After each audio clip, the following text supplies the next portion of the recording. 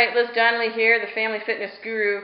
I've got Matt here, father of 5. He brought his youngest with him today. This is Elise, and I've got my little guy, Evan, who found a friend in the hallway, so he decided to get out of bed.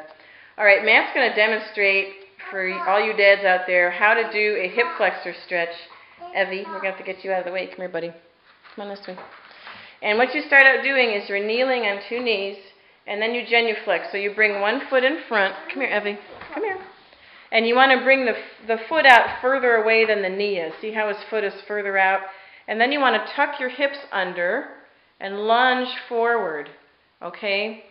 And remember how I said in my message that one way you can tell if somebody is tight in the hip flexors is if their shoulders are not quite over their hips.